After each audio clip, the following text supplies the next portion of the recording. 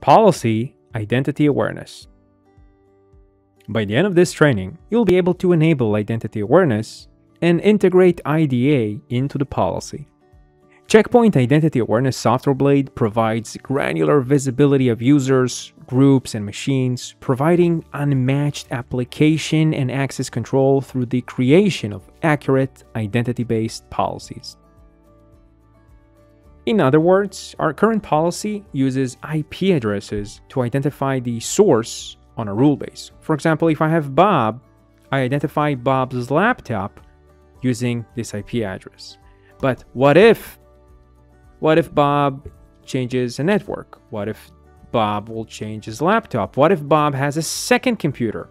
What if? I'm afraid the IP address is just too static. A solution would be to use Bob as a username. And it's really easy. You just need some sort of an LDAP server. In our case, we have an Active Directory.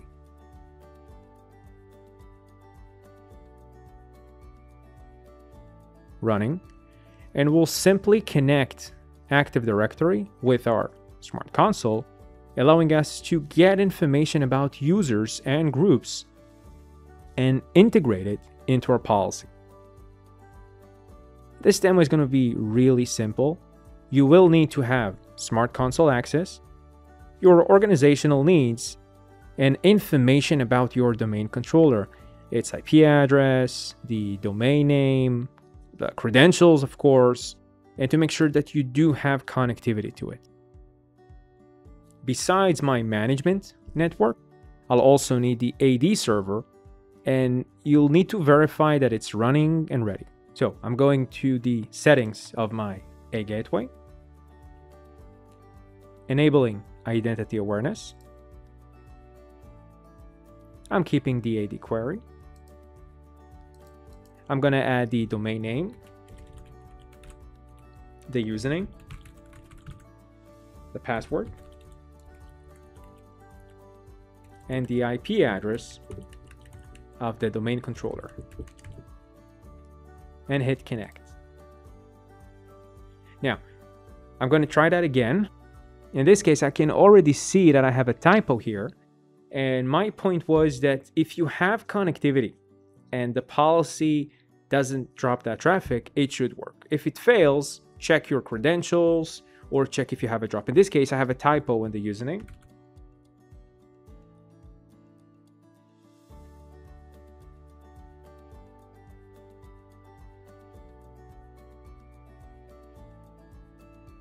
There we go. Here we go. Press next. And I really like this explanation. So add access role to the security policy, install policy, watch user counters, and of course view the logs. So I'm going to press finish and OK. I'm going to go ahead and publish the changes.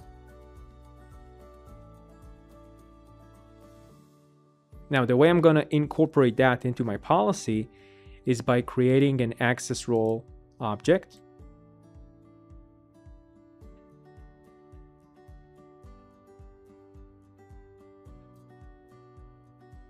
Give it a name. In this case, I'll just do test1. And under users, I'm going to go and select specific users and groups and hit the plus icon.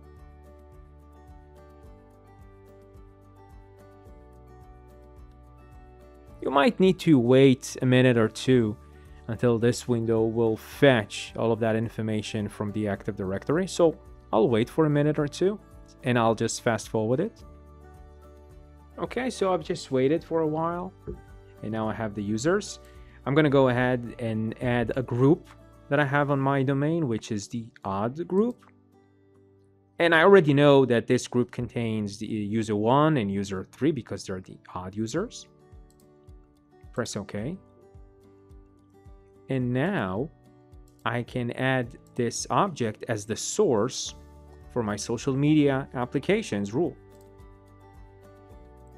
And by doing that, I've just used identity awareness and I have integrated it into my policy. Thank you for watching, and I'll see you in the next video.